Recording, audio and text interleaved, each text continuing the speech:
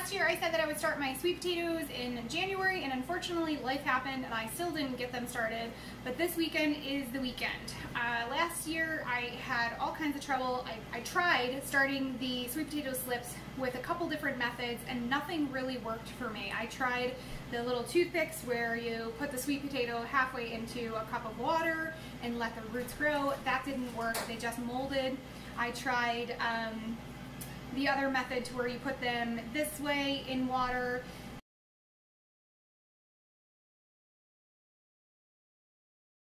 The method that worked for me best last year was just putting the whole sweet potato in dirt and then it grew slips off of that. What I didn't do last year is I didn't take the slips off and then have those little slips grow roots. That's what I should have done rather than planting the whole potato in the ground. So this year I'm going to try and still do that. Here are the containers that I'm using, just recycled containers. These are salad containers, and then this I'm using as a tray. This was just for, I think, chicken. So I poked some holes in the bottom of this, filled it up with just a little bit of just regular potting soil, nothing special. This is what I used last year and it worked just fine, so I'm going with that.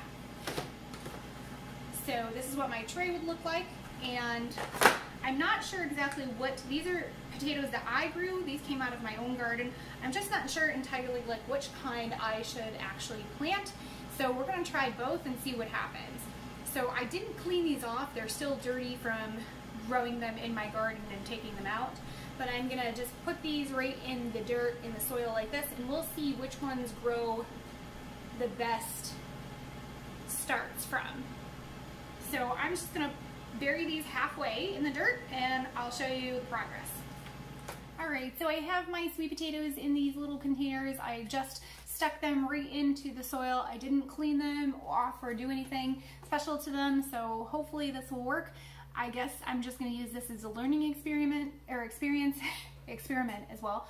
But if it doesn't work, I'm not going to be terribly upset. I'm just going to know that we'll have to buy sweet potatoes out today, or this year. Some of the sweet potatoes I didn't use. Some of them I did use do have like these little slices in them from where I dug them up, so they're a little damaged anyway, so hopefully these will be useful. Here's what they look like. So like I said, I used upcycled materials, and I already watered them with nice warm water, so I just put them into the containers with as much contact about halfway into the soil. They're not really sticking up. And that's what they look like. I am going to put these on a heat mat for the next several weeks, probably until I need this heat mat to grow my seedlings for my other plants, but that will hopefully, with any luck, get them germinating a little bit faster and get ahead because I'm already behind. So anyway, friends, I hope this helps. Follow me along to see how this works out for myself. It does work out just putting the potatoes in the dirt. You just don't get as many potatoes as you would if I grew slips. So I will link my last year's video above if you wanted to check that out. And I will also link the other video that shows how many potatoes that I actually got, which is just a storage video to show you what is left in our storage. Thanks for watching, friends. Bye-bye for now. I got no head.